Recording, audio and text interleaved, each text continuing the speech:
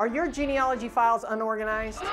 Is your family history a little bit scattered? You've got slips of paper everywhere. You've got records and files here, there, and everywhere. So today we are talking about getting your genealogy files in order and get them organized. Being organized with your family history is key to finding the answers quickly and resolving brick walls and finding the answers to your genealogy research questions. Most importantly, being organized, well, it can create an accurate family history tree so that you're not barking up the wrong genealogy family tree, right?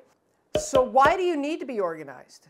Well, quite honestly, if you're not organized, you're wasting time trying to dig around for those files. You lose your focus. You find yourself going down rabbit holes because you're finding other stuff and you go, oh, I forgot about that piece of paper, right? And it helps us stay focused on that research question. When you're in that research zone, when you're thinking about the research question and you're in the zone, being organized is so beneficial, because what happens then is when you're in the zone and you're like focused on one research question and one ancestor, or maybe the cluster of that family group, when you're organized, all of those records and all of those details are at your fingertips. So we need to keep organized, and we're going to talk about that a lot today, okay? So we can talk about paper files. Let's start there. A lot of people have paper files, as do I. And so what I recommend you do is you keep those paper files organized by surname, and then maybe by surname within the surname folders or surname notebooks. You might keep them by ancestor. Now, I do the exact same process with my digital files, and I take all of that information, those photos, those videos, those artifacts, those research notes, and all of those slips of paper that we get from the library. Like, you know, when you're at the library and you go up to the reference desk and you find a book and you write it down, you got this little slip of paper. How many of you have tons of those little slips of paper, little reference notes, or little comments in a notebook or a 3-ring binder, or some sort of paper file? We're going to get all of that digitized. We need to get all of that organized, and we need to start grouping that stuff by surname. We need to scan all of those documents, and we need to kind of get out of the paper business. Now, we don't want to throw away documents that are valuable, but once we take those little slips of paper where we wrote something at the library and then we put it into our research notes, we can throw those little slips of paper away.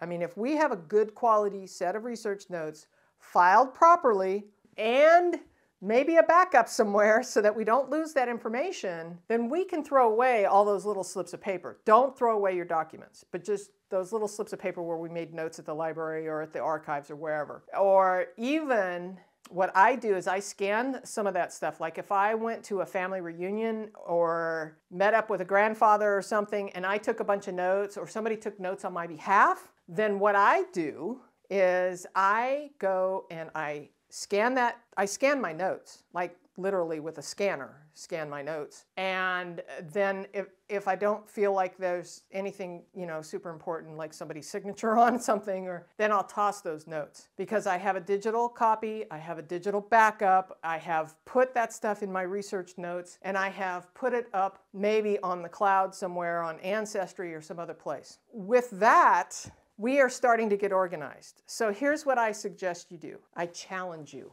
to pick one ancestor and get him or her organized. One. Just start with one. Learn the skills to organize. And once you learn this with one ancestor, as you're starting to do your research, you can continue to do these skills over and over again with each ancestor you're working on. Don't feel like you need to go and like clean out the whole closets and the archives and do everything and get everything organized before you do the research, because you'll never get to your research. But a lot of times we have an idea where things are. And so we could pull out those things that we know for that one ancestor.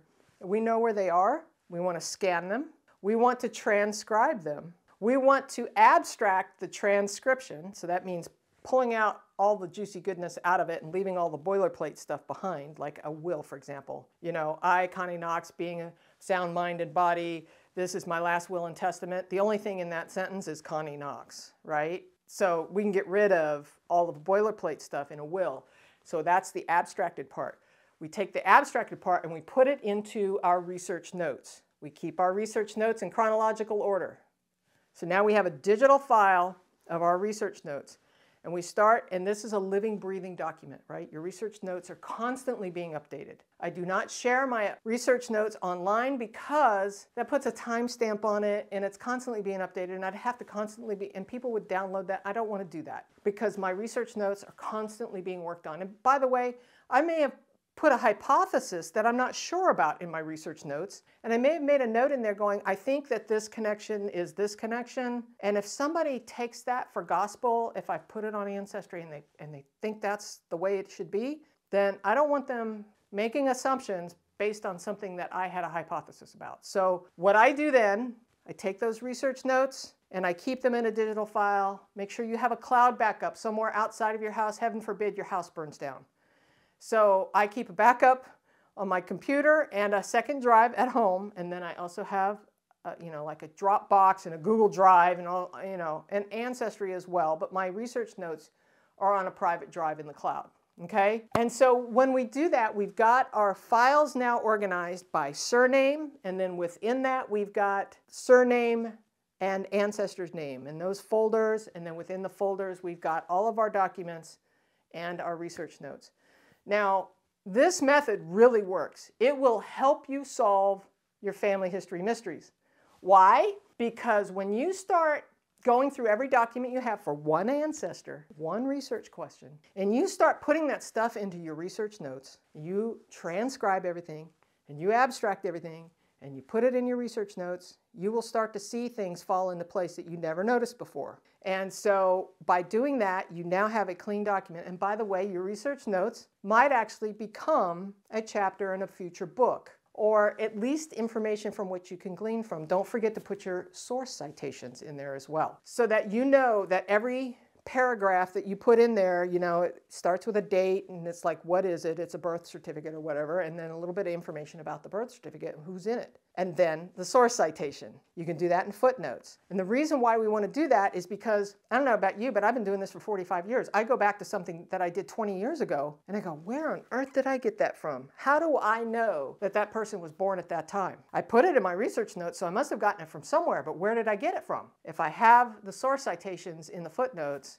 then I know. So by getting this method going and really kind of just working on whoever it is that you're most interested in, you get this method going of pulling out the records, transcribing them, abstracting them, putting them in your research notes, and then working what's missing, right? Because you're going to have documents, things are going to pop up. Wait a minute. Holy cow. There might be, I've got a marriage certificate. There might be a marriage announcement in the newspaper. Let me go look in the newspapers. Or, same thing with a death, right? You might have a death certificate. Let's go look in the newspapers for an obituary. Or vice versa. You got an obituary. Let's go look for the death certificate, right? So all of this kind of stuff will start you thinking, and now you're in the zone, right? You're in the zone. And you're thinking about the research question. You're thinking about the possibilities. You're digging in to the juicy details of that one ancestor. Now, we talk a lot about this over at the Academy, and in fact, next week we're going to be talking in detail about how to keep research notes, how to do your files, a little bit more about the transcription and abstract stuff. We're going to be talking about this stuff at the Academy next week, so if that's something you're interested in, make sure you are signed up with the Genealogy TV Academy at genealogytv.org. I think you will find that this challenge for you, let me know in the comments if you take on the challenge, right? One ancestor, one research question. Who is it that you're looking for, and where and when did they live? And go through that process. Pull out the records, scan them, abstract them, put them in your research notes, and work what's missing, and things will start to fall into place. Let me hear your success stories in the comments below. I'd really love to hear about it.